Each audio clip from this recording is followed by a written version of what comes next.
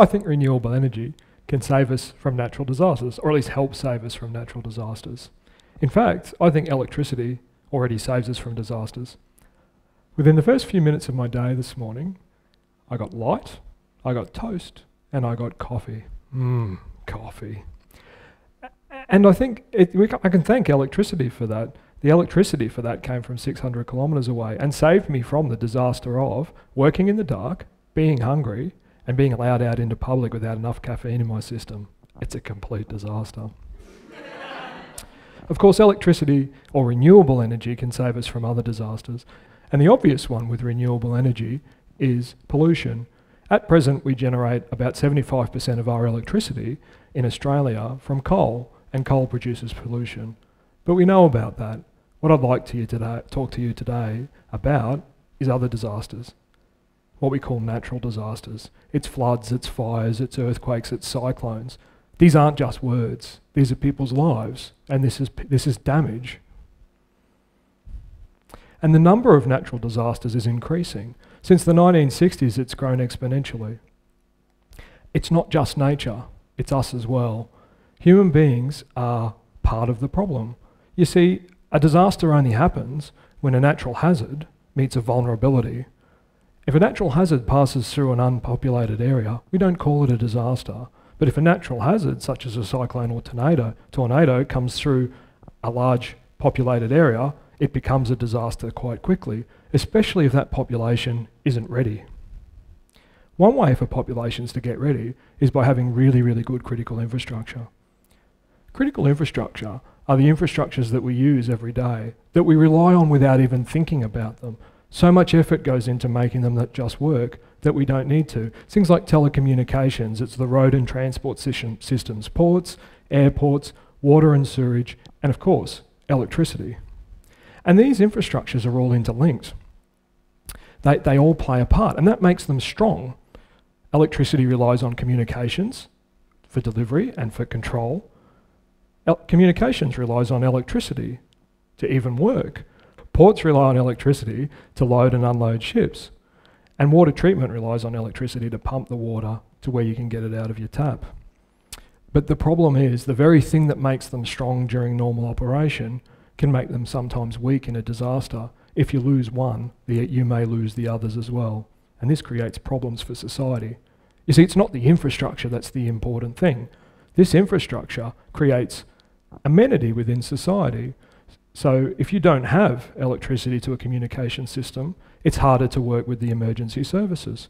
If you don't have power, water, and good road access to hospitals, it's very hard for the hospital to provide life-saving health services, especially after a natural disaster. This is Cyclone Yasi from 2011. Its size was so great that it would have engulfed the United Kingdom and most of Europe as well. Its power was so intense that it was still classified as a cyclone even when it was 900 kilometres inland. And this is what it does to electricity networks. The reconstruction after a disaster such as Cyclone Yasi takes a lot of effort and time and money. And it's all hands on deck. Cyclone Yasi was actually the largest mobilisation of electrical workers in the history of Australia, even me. So if you look at my hands, you can tell that I do spend a fair bit of time behind a desk. But I do go out in the field, and after Cyclone Yasi I was out in the field for 14 days, going ahead of the construction crews and surveying the damage so they knew what to bring with them to repair them. And what I found out there was something I found quite interesting. On day one, people were really pleased to see us. Here's a bit of toast off the barbie. On day 2 or 3, they were politely asking when the electricity would be back. By about day 5, they were demanding. And what I realised was, it's really stressful not having electricity for a lot of people. And the value of electricity is actually at its highest when it's not there. The way that we deliver electricity at the moment is through large electricity grids. The electricity grid in Australia stretches from South Australia through Victoria to Tasmania and all the way up the east coast to far north Queensland. And the electricity that we are using even now in Queensland, the second largest state in Australia, comes from two main sources, central Queensland and southwest Queensland. So the electricity for the coffee that I drank this morning really came from 600 kilometres away. My coffee started being made 600 kilometres from here. But renewable energy is making us rethink about the way that we deliver electricity. It's allowing us to think about different ways that we can set up the grid to deliver this really important critical infrastructure.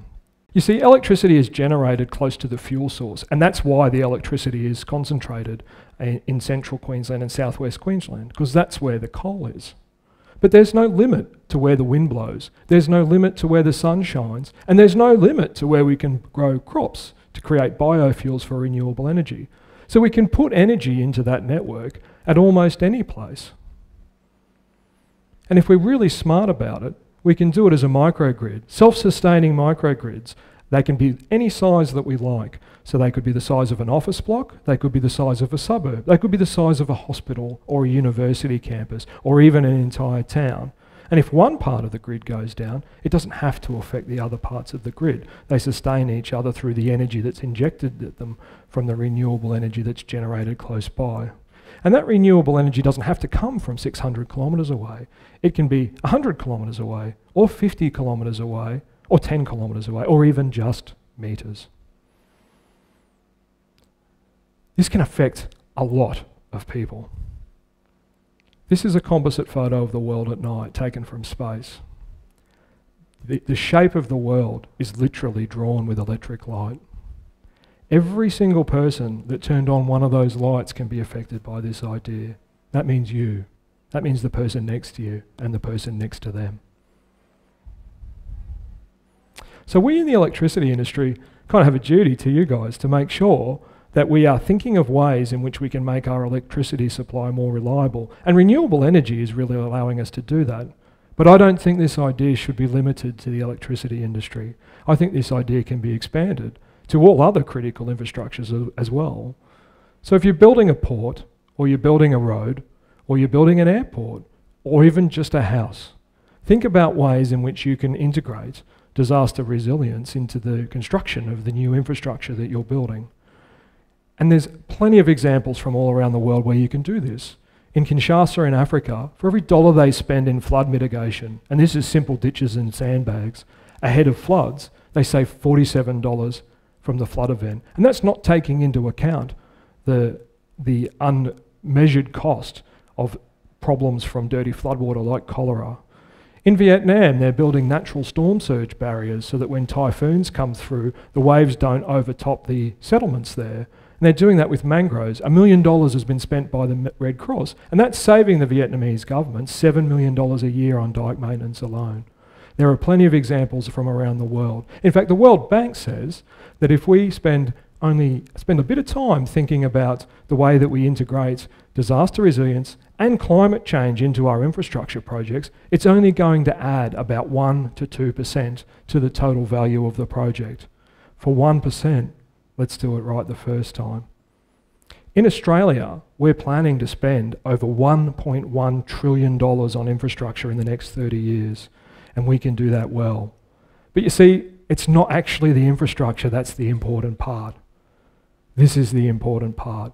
If we do this well, we'll be saving lives and getting communities back on their feet after a natural disaster. Because isn't that why we're here? To change the world. Thank you.